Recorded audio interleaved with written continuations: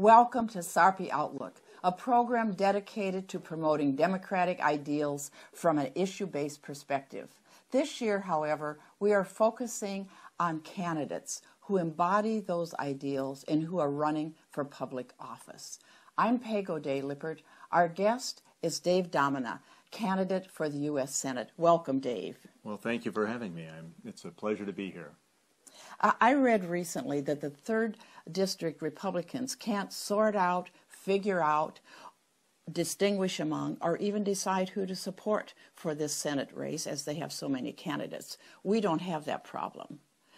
We fortunately have you, and I venture they won't have that problem either when they have an opportunity to meet you and to listen to you. Well, thank you very much. With that backdrop, a good place to begin is, what is it you would like to say to those 3rd District voters to convince them to support you and to vote for you in November, Dave? Well, I think the first thing that 3rd District people should know is that I'm a product of the 3rd District. When I was a kid, Cedar County, my home, was in the 1st District, but now it's in the 3rd. My family still lives there. My farmland that my wife and I have is in the 3rd District. We've been in business outside my professional life in the 3rd District, both in Howard County and in Wayne County for 31 years. So we've got tight connections to the 3rd District. I've also represented thousands, I'm sure is a fair number, of people across the 3rd District in very complicated cases, generally when the issue was so complex that a lawyer from the 3rd District asked me to help. Let's expand that to all of our viewers today. Dave, how can you convince them to support you? Well, I think it's important to understand 3 or 4 things about the mood of the United States, the needs of the United States, and what I think is the purpose for having a United States. We're a democracy. That means nobody gets all of what we want. It's a system that is designed and based on not strict partisanship without compromise, but thoughtful reflection and compromise to get to the middle. I'm not running as a partisan candidate. In fact, I was a registered independent for a long time. I returned to the Democratic Party when persuaded to consider this race. I think the key things Nebraskans are looking for in a United States Senator are, frankly, objectivity, intelligence, the ability to articulate clearly on the issues after focusing on understanding the real facts and an array of real solutions, and then speaking at the right time so that Nebraska's voice is heard when it makes a difference. Thank you for addressing those issues, and obviously we could talk for hours about what's important to you and to the voters in Nebraska. However, I think it is important for the voters to get to know you, the person.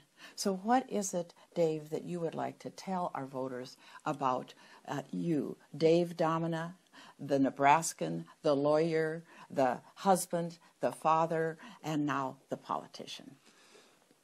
Well, it's hard to talk about yourself. I see other politicians do it, and it is a hard thing to do. I'm a Nebraskan, born here, raised here, educated here, returned here to engage in my business and professional life, continue to have family members here.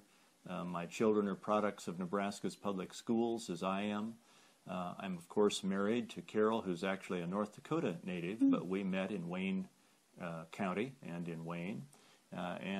So our marriage is also a product of the 3rd District. I am a lawyer. I have been blessed to have really a remarkable series of experiences as a lawyer. We've had 3 impeachment cases in Nebraska's history. I missed the one in 1870, but I handled the other 2.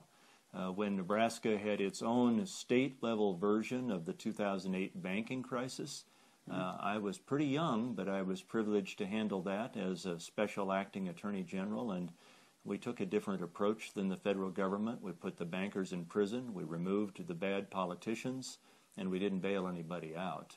And as a result, we made things work. I've had a number of cases that have declared laws unconstitutional. The most recent, of course, the law that permitted the pipeline to be placed or at least tentatively placed across our state by a foreign country, taking our farmers' land, while leaving the pipeline in place at the end of its duration. So, a blessed time practicing law. Would you want to elaborate a little on the pipeline issue? I think that is of particular interest to the rural Nebraskans who live on the aquifer. So would you want to elaborate on that a bit? I will. People in favor of the pipeline generally think two things. First, it will create jobs. That's true. I'll comment on that a bit more in a minute. And second, they think that we need the oil and that it will contribute to the North American oil supply. People in Nebraska against the pipeline, who I represent, and I share their view, are against it for very specific Nebraska localized reasons. The company, TransCanada, is a foreign corporation. It was tentatively given the power of eminent domain to take Nebraska farm and ranch land in order to build a pipeline to operate for a profit after adversely affecting the land on which Nebraskans make a living. TransCanada was required to make one payment, even though they will use that pipeline for an estimated 50 to 60 years. They were not required to take the pipeline out at the end of those 50 or 60 years. The removal cost could be tens, maybe even hundreds of times what it cost to put it in. So there were so many things about the unfairness for Nebraska landowners that it was necessary to address the law. On its merits, of course we need pipelines. They are essential infrastructure. Everybody believes that. But they ought to be operated by responsible operators who are committed to being good neighbors and being truthful. This particular company has repeatedly demonstrated in Nebraska that it is not committed to those three things. Well, is it true or false that the oil would not even be used in this country and therefore would not reduce, the import of oil? It is true that the oil is destined for export after it's refined in Texas. It would go on the world market and then from that perspective would affect worldwide supply, but no direct effect on the North American market. Well, and as far as the employment, isn't it true that after the pipeline would be built, there would be very few jobs in Nebraska? I've heard it said that there would be 25,000 jobs. That's not true. The better estimate is 1,100 construction jobs. Those are good and important jobs. They're probably one-year jobs, and then they're gone. One interesting thing that I think people invested in that part of the equation should know, the pipeline, of course, is built of steel. Nebraska has a steel mill, and this pipeline will be built within about 60 miles of that plant, but it will be built with foreign steel, built in Asia, not American steel, built in the United States. If I were the president, and I'm certainly not, I wouldn't grant a crossing permit unless it's U.S. steel, U.S. jobs, U.S. trucks, U.S. Teamsters, and fair treatment to U.S. farmers and ranchers. Well, we'll have to wait and see, I guess, on that one, won't we? We will, but I'm hopeful. I am too. What about other energy sources in Nebraska? We are known for our wind. Do you have any views on that, Dave? I do. There is some money in the Farm Bill to develop wind energy, and it should be developed in the Plains states, including Nebraska. We've disincented it in Nebraska. There haven't been adequate federal incentives. We pay lip service to the idea of getting off fossil fuels, but we have really abundant sunlight and even more abundant wind for the beneficial and efficient production of electricity, and we're wasting it. That should stop. What other principles, and I've heard you use that term as in contrast to issues, would you like to address and that you think can be the turning point for you, Dave, in this election? Well, may I make a distinction between principles and issues? Please do. I think the distinction between principles and issues may itself be the turning point. We agree generally as people on principles. We disagree on issues, but principles give rise to issues, and issues are usually about how to do something, when to do it. with whom or where to do it. The principle, however, that generates the issue and excites the conversation is generally one upon which we agree. Energy is a good example. Generally, we agree that energy should be clean, efficient, from renewable sources and produced domestically. Now, we can get into all kinds of divisive issues, and they're harder to solve if we don't return to those principles, repeat them, and evaluate each of the issues in light of those principles. So I hope Nebraskans will thoughtfully distinguish between principles and issues. Can you give us another example of a principle with alternative issues, perhaps? I can. I think the one that touches me the most is one that comes out of my professional life. I was opposed to the war in Iraq. It didn't make sense to me. But I was never opposed to the commitment of American troops.